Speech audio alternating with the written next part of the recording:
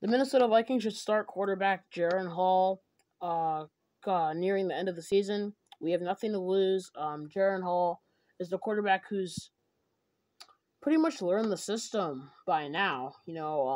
Or he's doing pretty good. He's progressing very well. For at least from what I think, I like Jaren Hall.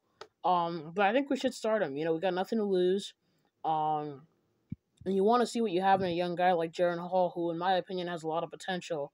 And I want to see it happen. I want to see it happen because Nick Mullins threw 4 interceptions, and his decision making wasn't the best against the Lions.